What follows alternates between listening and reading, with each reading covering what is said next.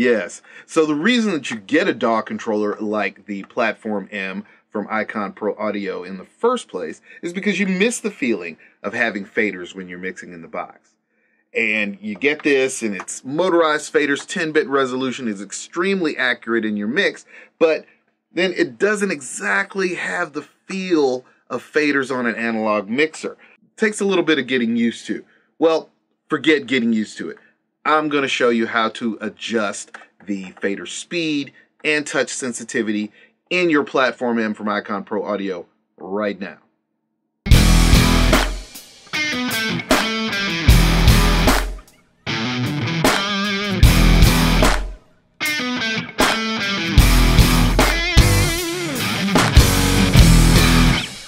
Okay, so now we're going to adjust our faders on the Platform M by Icon Pro Audio.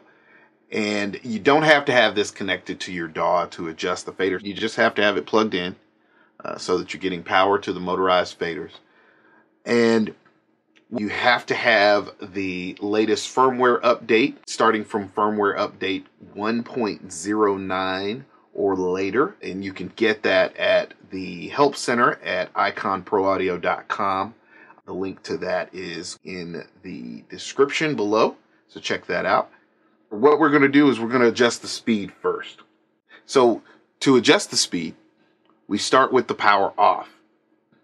And we're going to go into our fader adjustment mode by holding down encoder number 1 on the first track here to the far left. We're going to hold this button down on the encoder and turn the power on. And you see automatically the faders jump up. When we release this, we'll start into our fader adjustment mode. Now I've got mine set super fast because I want it to fly. So the way that we adjust this is by going to encoder 8 right here on the far right, and we turn it counterclockwise if we want to slow the faders down, so we can go really slow. You would never do this. Never have your faders this slow. Or you can speed it up by going clockwise.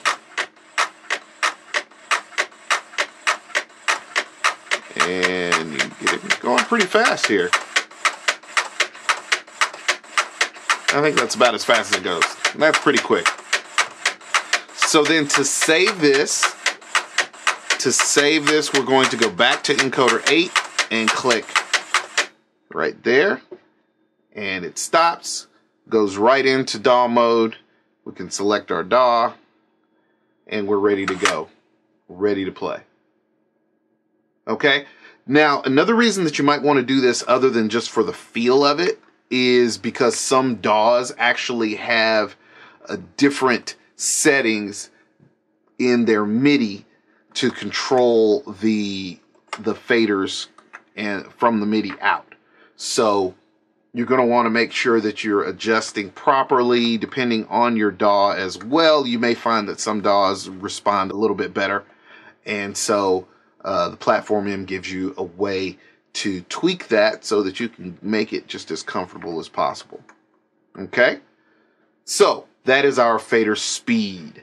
Now we're going to adjust fader sensitivity. And to adjust fader sensitivity, again, we start with the power off.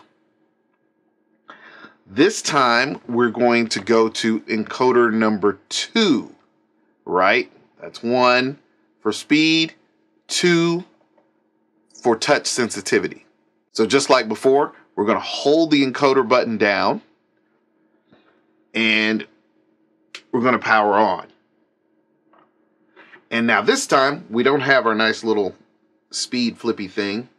We've got a light here on the select button on number 1. And this is because I have the touch sensitivity all the way up.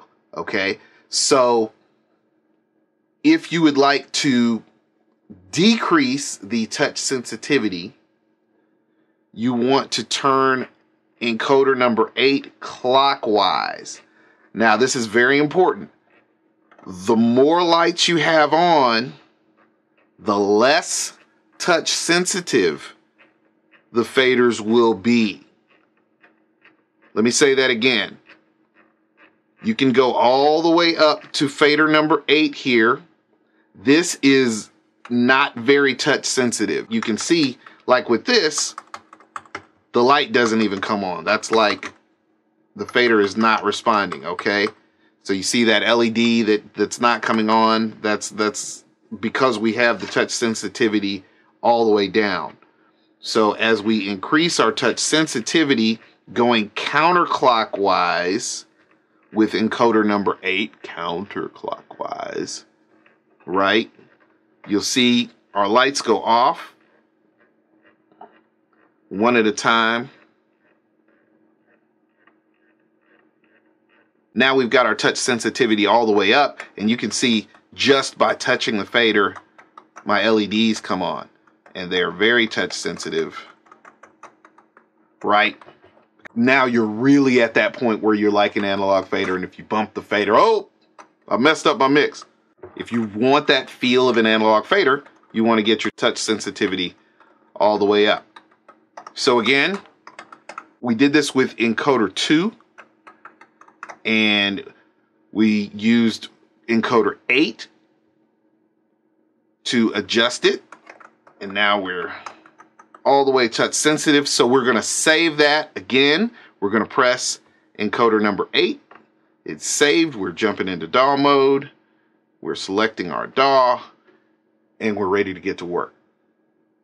So to recap, encoder 1 when we do our speed adjustment, and we're going to use encoder 8 to turn clockwise to speed it up, counterclockwise to slow it down, right?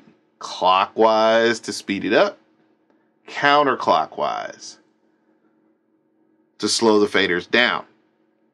And then for touch sensitivity,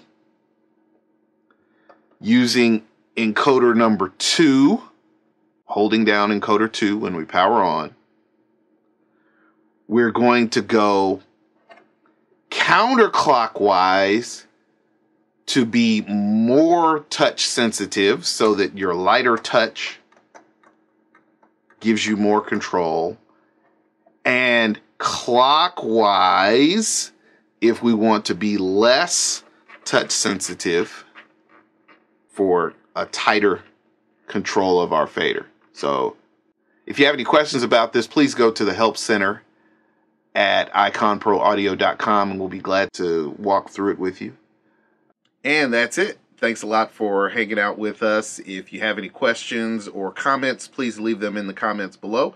Also, make sure that you subscribe to our channel. We're going to be adding a lot more videos in the days and weeks and months to come. With that, go and make some great music. Thanks. Peace.